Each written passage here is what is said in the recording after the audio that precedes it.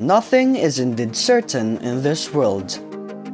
The scent of new uniform, the feel of new notebooks, and the sight of new campus are now things of the past.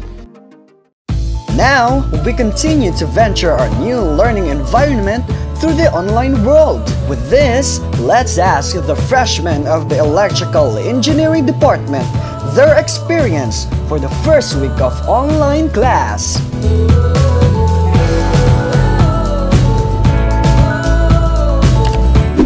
My first week was nerve-wracking and exciting at the same time. Hi, my name is JIIEE, first-year college student taking a Bachelor of Science in Electrical Engineering, and this is my first week. Introducing yourself in college is terrifying, but it is also fun to meet my classmates and my professors. We may not experience the traditional face-to-face classes or the lack of in-personal connection between my professor and my classmate. We still manage to give our best performance and still be productive in the new online class system. The professors and our seniors are very welcoming and kind to us Froshies. They told us that they will be with us along the way and they will guide us through the right path of our journey. And hearing that for me is very comforting since I'm a little bit scared to go to college, knowing that it will be a challenge for all of us. I know that Advanced State U is the right choice, and I claim that we will excel in the field that we were about to take, and with dedication and perseverance, we will conquer all the barriers of college life. Good day! I am Carmela M. Carandang, a first-year college student of Electrical Engineering, Block 1105. So far, my experience in Batangas State University was so exciting. We have nice professors, fun and friendly blockmates. Sa first week pa lang ng start ng school year ay sobra na akong nag-e-enjoy kahit nag-i-introduce pa lang kami ng aming mga sarili. I hope na sana magkaroon ng face-to-face classes para mabigyan kami ng opportunity na ma-meet ang isa't isa personally at magkaroon pa ng maraming bondings. Thank you! Hi! Hello! Here I am, still adjusting to this new profound college life. Then I was asked a simple question. How was your experience so far? Let me be honest, it's not that great. A lot of times I see myself trembling in fear only when they want to showcase our talent. And other than that, nah, I can handle the pressure.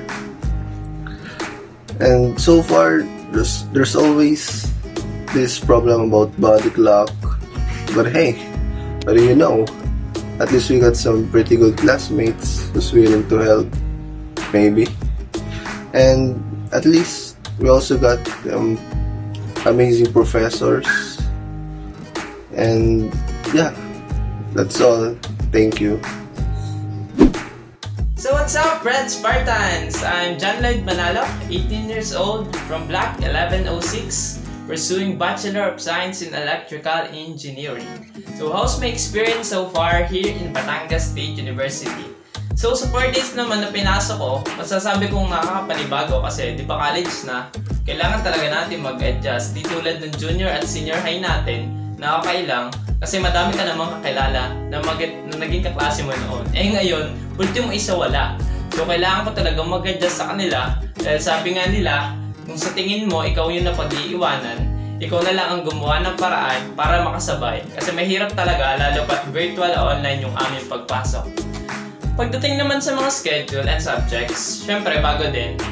And masasabi mo na legit talaga yung kaba na pinapanalangin mo na sana DDR yung prof na mapatapat sa'yo na sa pag-join mo pa lang ng meet, di ka mapakali sa kinauupuan mo dahil di mo alam kung mararamdaman mo kung may excite ka o kakabahan ka. And yun pa lang naman sa ngayon kasi this week parang orientation week pa lang.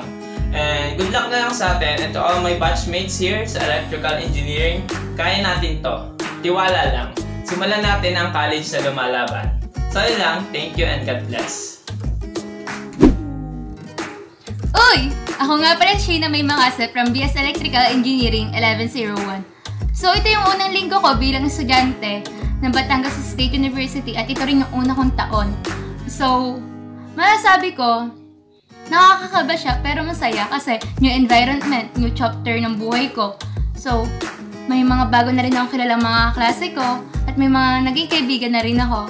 Saka, yung time na meet namin yung mga professor namin, masaya sa feeling kasi merong iba na ina-acknowledge na agad kami na maging engineer. So, ang saya sa puso.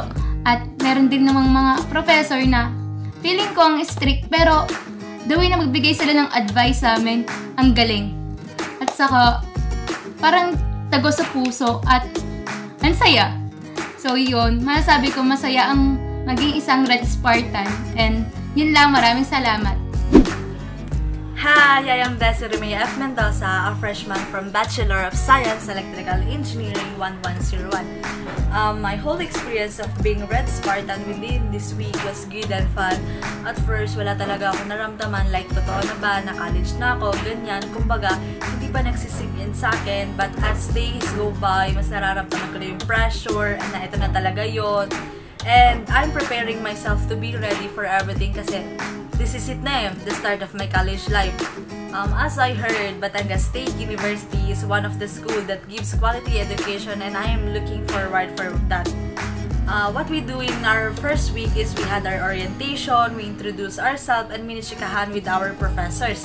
It was a fun ride because we had the chance to get to know each other even there's still pandemic going on. And I'm hoping na mas magkakilala pa tayong lahat kahit na magkakalayo tayo sa isa't isa. And soon, we will claim the title in our names kaya kapit lang and let's chase our dreams. Thank you! Bye! Hello sa inyo mga ka-Red Spartans! I am Red Arsegi, an electrical engineering student from 1105. So ano nga ba mga naging experience ko dito sa school virtually? I am amazed sa mga performances na ipinakita ng ating mga seniors only for us freshmen to be welcomed. And I am so grateful kasi na-meet ko yung mga instructors ko na even we share learnings on screen, makikita mo sa kanila ang professionalism and excellent way of educating students. Thus, masasabi ko na ang institution na to is makakapag-provide sa atin ng quality education. And na-meet ko din ang mga bagong muka na makakasama ko sa loob ng 1 taon at sa mga susunod pa na magkakaroon kami ng bond and I manifest na sabay-sabay kaming gagraduate in the near future. So, that is my prologue of this new chapter of mine and let's meet in the finale. So, thank you! Magandang araw po sa ating lahat. Ako nga po pala si Alex G. Pilocena, 18 years old, estudyante ng Bachelor of Science in Electrical Engineering. Ngayon, kamusta nga po pala ang aking unang linggo bilang isang Red Spartan? Well, tuloy na kinagagala ko po talaga makilala ng mga napakababait ng mga kaklase. At in terms naman po sa mga profs, tiyak po nakakatakot yung mga subjects nila, may intimidate ka talaga. Ngunit gumaan po ang aking kalooban sapagkat sila mismo itiniyak sa amin na magiging masaya kami subject na ito, maayos, matiwasay at matagumpay naming maitatawid ang semestring ito. Kayo mga kapwa ko Red Spartans, kamusta ang inyong unang linggo bilang isang Red Spartan? Maaari nyo bang i-share sa amin? Makinig naman dyan. My experience during the first week of class was great.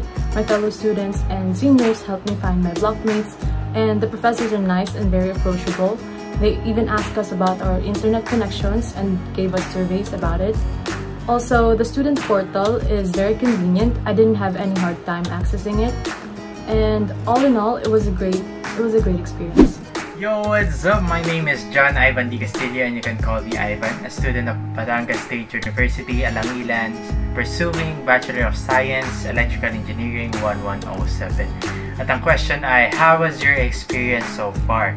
So, syempre, at first mararamdaman mo ang kaba at takot, pero pagkatapos mong ma-meet and greet ang mga kaklase at professors mo, mararamdaman mo na ang excitement. Dahil hindi ka lang makakilala ng mga bagong friends, makakilala ka rin ng mga bagong tao na susuporta sa mga dreams mo. At isama mo pa dito ang mga magagaling mong professors na lagi kang i-cheer up. And that's all for now. Goodbye! My name is Diana Jane Escalog. I can say that I am excited and a bit nervous with my experience for a week as first-year college EE youth. I am very happy because I have new classmates and professors, new dealings in my life, and this is just the beginning of my journey as an EE youth, and I hope I can manage it. If we are talking about the instructors or professors, they are kind and I think they are willing to guide us in our dream we are pursuing. I can say that they are responsible for what they do and we can learn a lot not only about the academic but also about of our life. Uy! Andyan pala kayo! Ako nga pala si Emmanuel Di Palayo, you can call me Eman, a student of Batangas State University pursuing Bachelor of Science in Electrical Engineering 1102. So ang tanong, how was my experience here in BSU for the first week? So sabi nga, expect the unexpected dito sa BSU. Bakit? Dahil pasabog na agad first week pa lang. Itagdago pa ating mga professors, mga galing at talagang assure sa iyo ang quality education. Sa pa-enjoy mo dito pumasok. Bakit? Hindi na dahil sa quality education, kundi pati na rin sa mga kasalamuha mong kaklase. Merong mga kalog, may mga seryoso, may matatalino, meron ding naasa sa matalino na kung saan iyong masasandalan sa buong taon dito sa BSU. Siya, danauli kayo, gagawa na uli ang gawain. Paalam! Musta Red Spartans? Gusto ko lang ibahagi ang aking karanasan sa unang linggo ko dito sa Batangas State University. Ako si Aaron James V. Bacardo of Bachelor of Science in Electrical Engineering. Sa unang linggo ko dito sa universidad nito, masasabi ko na agad na napakagaling ng mga guro. At nasisigurado ko na kahit gaano kahirap man yung mga subjects na kailangan naming i-take, is tutulungan at gagabayan nila kami para maintindihan mo. And about naman sa JIIE, isang quotation lang yung masasabi ko. Unity through diversity. Kasi kahit na magkakaiba kami ng mga pinanggalingan, magkakaiba kami ng ugaling tinataglay namin, nakabuo kami ng samahan na para magkakapatid yung turn. Yan lang po. Maraming salamat. Hello guys! A pleasant day to all of you. Welcome to my home and to my vlog. By the way, I am JIIEE Macapia from De La Paz, Pulot, Aplaya, and I am 18 years old. I'm so happy and grateful for my first week in Bachelor of Science in Electrical Engineering because all of the professors were explained very well all the rules and syllabus of their subjects. I think that I have more knowledge will encounter with them, especially for my new classmate. For almost 1 week, I really think that I have more knowledge will encounter also with them. I think that they are all supported, especially when everyone in game.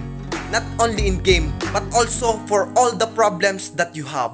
That's all. Thank you. Hi, I am Anirnady Mayuga, and I'm a first-year student from Electrical Engineering Department. And how was my experience for the first week of being a college student? It was good. So far, so good. Though I am still in the process of adjusting to cope with a new environment, no teachers, no classmates, and even no grading procedures, but it was good. Mababait po ang mga teachers. Medyo kabado lang kasi sabi nila mahirap daw ang college. Pero kakayanin because after all, we are EE youth. I hope that I learn, discover, and enjoy more things, and hoping that this year will be a blissful one as it is the beginning of our college journey. Hello guys, I'm Ranzan Gutierrez from EE 1106 and today I'm going to share with you my experience as a freshman at Batangas State University.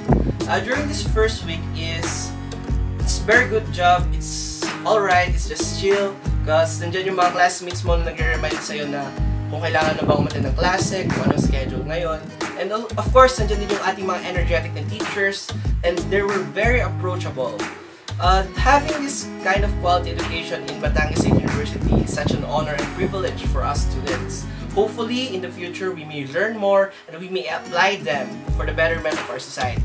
So again, I'm Renzo Gutierrez, and good luck and God bless to all of us, Red Spartan. See you soon. Today, ako nga pala si Nevins Eugene Castor, isang electrical engineering student dito sa Batangas State University.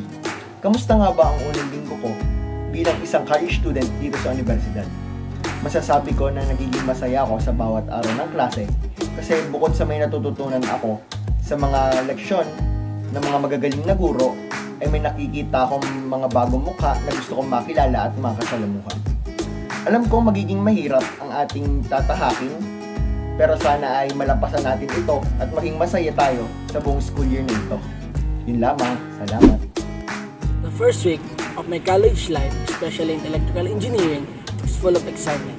Imagine I found people that had the same vibes as mine, and even though we are miles away from each other, we keep our bond close. And the instructors, they have this different ways to introduce ourselves.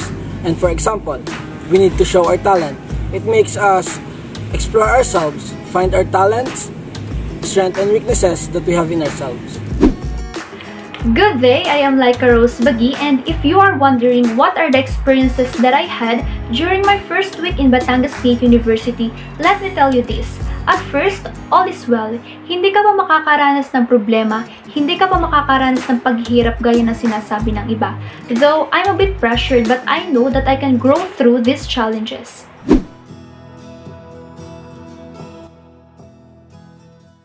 Transitioning from high school to college is one of the biggest challenges most teenagers will encounter to be successful in life, especially in this time of pandemic that the online setup adds up to the thrill. And as you have taken your first step successfully, there is no denying that a bright future will be ahead.